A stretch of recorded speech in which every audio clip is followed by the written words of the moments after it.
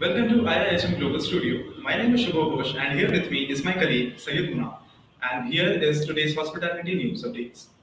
Sarovar Hotels announces Mr. Jatin Khanna as the new Chief Executive Officer. Before this, Mr. Khanna was with Marriott, handling 32 hotels as Vice President, North India, Bhutan and Nepal. Hilton launches its fifth property in Bengaluru. With the opening of the 619 key dual-branded Hilton properties, the company now has 5 hotels in Bengaluru as well as 25 hotels in overall India. To look after financial performance, community relationships, talent development, Shangri-La Eros, New Delhi promoted Mr. Abhishek Sadhu as General Manager. He was previously in the role of the hotel's Resident Manager. Make My Trip has increased nearly 150% of bookings for super luxury and premium hotels during the pandemic when compared to the pre-pandemic period, as travelers that are more Indian seek allied travel experiences.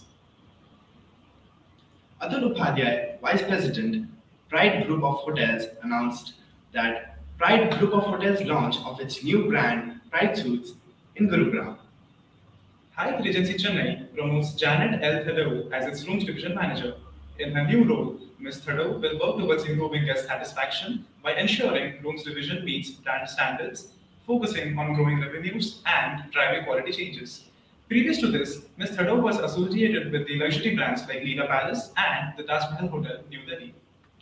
Hyatt Regency Dehradun is designed to offer a multi-dimensional experience in the term of leisure, destination weddings, celebration, and MICE, says Harkaran Singh, General Manager of Property.